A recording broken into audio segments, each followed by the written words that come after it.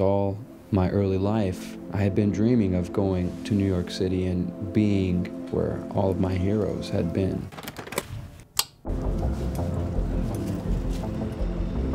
It's funny, it feels so far away until you're there. It feels like this mountain that's almost impossible to climb, and then all of a sudden, you're there, you're playing. Everything we experience in this world as people is a continuum.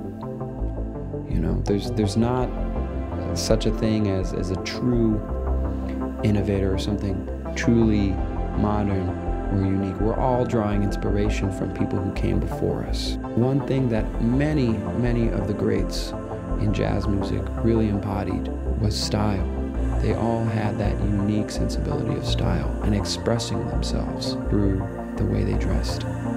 Having a sensibility of style and a pride for how you present yourself to the audience is of the utmost importance. It helps you get in that mindset of creativity. It helps you get in that sacred space